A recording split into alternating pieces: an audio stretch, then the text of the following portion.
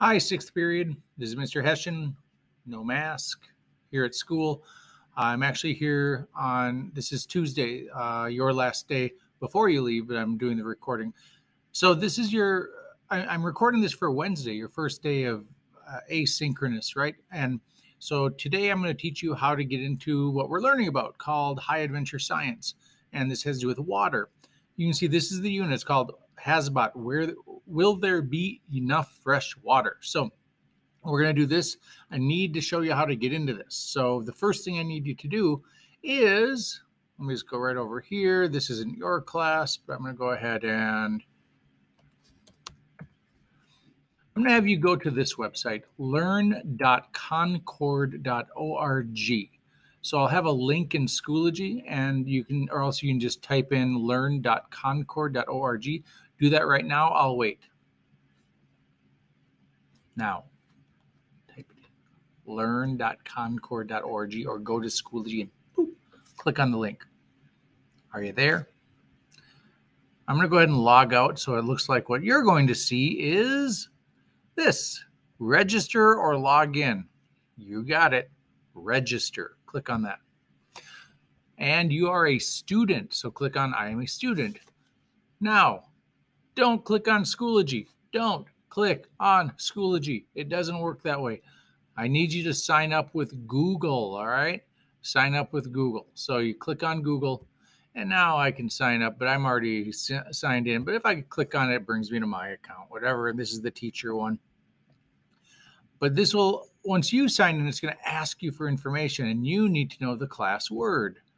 The class word is, this is sixth period, so I'm going to click on classes, and I'm going to click on class setup, and because I can't remember what the class word, there it is. Oh my gosh, yours is long.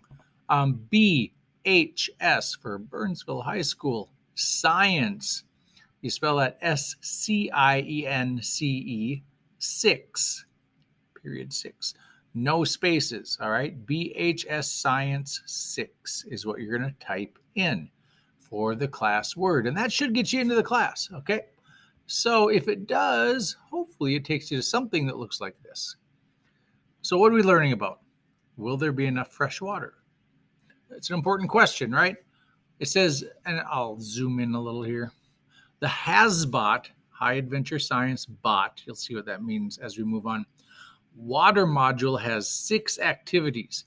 In this module, you'll consider the question, will there be enough fresh water? In this guided activity, you will explore the distribution and uses of fresh water on Earth. Explore models of porosity and permeability. Yeah, you just got done with the lab on that, so you probably know a little bit about it.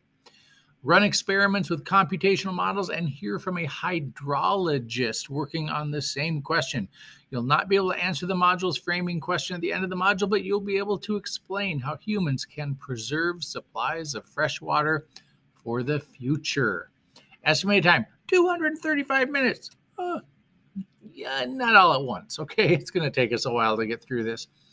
So on Monday, we'll start with constructing an argument. You can certainly look ahead if you want, but I'll explain all of it when we are actually asynchronous, I believe, on Monday, right? For sixth period, I'll have to look. And what do we do about our Google Meets?